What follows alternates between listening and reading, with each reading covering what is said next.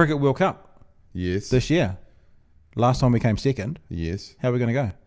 It's I think England's going to win, which is really because it's in England. Yeah. England are very good at the moment, at one-day cricket.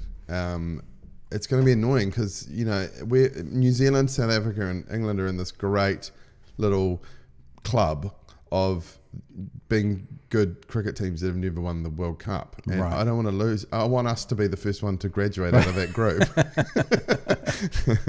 Everyone else has won it once, and we're just this little group, and we're like one day. And So South Africa's never won it either. No, South Africa have never got to a final.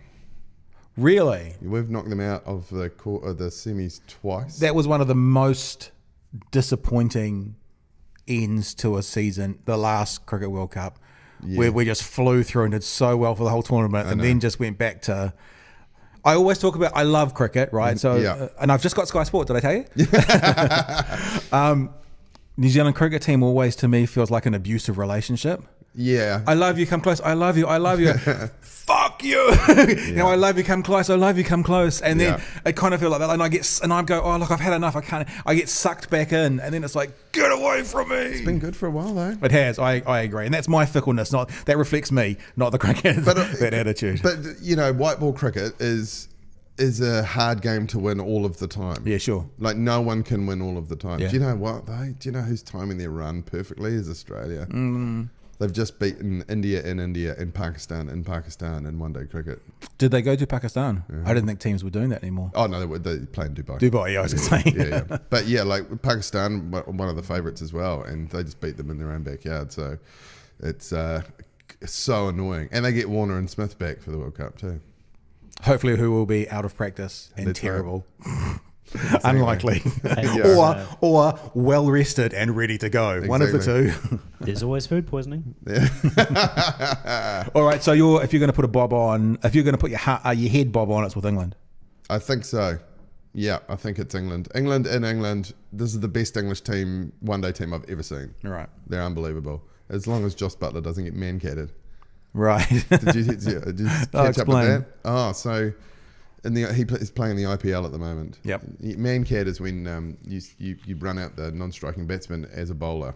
So you run into bowl, but they're out of their crease and you run them out. Yeah, it's called a man-cad. It's named after a dude called Man-Cad. I'd never heard that term. Yeah, it's Mr. Man-Cad. Mr. Man-Cad.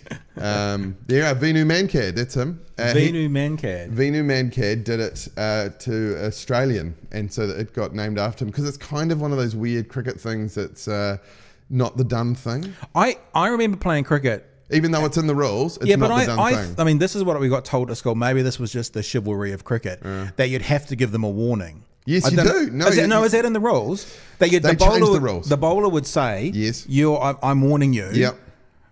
So, but then again, if you're out of your crease and I knock you off, why have I warn you? I knock you off. So they actually changed the rules a few years ago. Yeah, and not many years ago, but a couple of years ago they changed the rules because it used to have to give a warning, and now you don't. Oh, okay. So there's, Shane Warne, hysterical Shane Warne comes out on Twitter and says, this is a horrible act and it's going to define Ravi Ashwin's career and blah, blah, blah, blah, blah. And I'm like, I don't care, man. It's in the rules. And Josh Butler's done it. He does it all the time. It's happened to him in an international game. It's a batsman's game. It's too much weighted in favour of the batsman anyway. I feel the pressure going up with this conversation all of a sudden. No. It's interesting though. I can't be funny about cricket. I can't. I care too much. It seems to be if you're out of your crease, you're out of your crease. Why would a batsman have the right to be out of his crease? Preaching to the converted here. All right, and now tell me then, Martin Guptill. Yes. Is he going to be exquisite, averaging 100 during this tournament, or is he going to be averaging 20 and be a... Plays very well in England. Yeah, okay. Yeah, plays very well in New Zealand and England. Those are his best places. He is a bit of a situational cricketer. Marvellous cricketer, but New Zealand and England... Marvellous. Yeah. New Zealand and England are where he plays his best, yeah. And is Kane Williamson the best batsman we've ever had? I'm a Ross Taylor fan, but Kane Williamson's exquisite, of course. I remember Murray Deaker when Kane Williamson was like a teenager and he was doing his ZB sports show. Oh, yeah. Was saying, this boy has the best technique I've ever seen of any batsman ever in New Zealand, and he will be the greatest. When he was a teenager. Yeah, he plays to his strengths really well. Obviously, he's not the most muscular guy in the world, so he can't just, heave the ball over the boundary like a Ross Taylor or a Martin Guptill. Although I have this memory, and maybe Jace can kind of Google this. It might have been during the World Cup. Was it at Eden Park? We needed something like 3 or 4 to win off the last ball, and Kane hits a 6. Oh, yeah, against Australia in the World Cup. It was Australia, was it? Yeah. That was sublime. Yeah, so we'd beaten Australia in that tournament in the first game. Yeah. And then he needed a couple of runs off the last ball and then hit a 6. It wasn't even the last ball. It was the fact that we were 9 down and Trent Bolt was at the other end. Right. And so and Mitchell Starc was bowling Thunderbolts.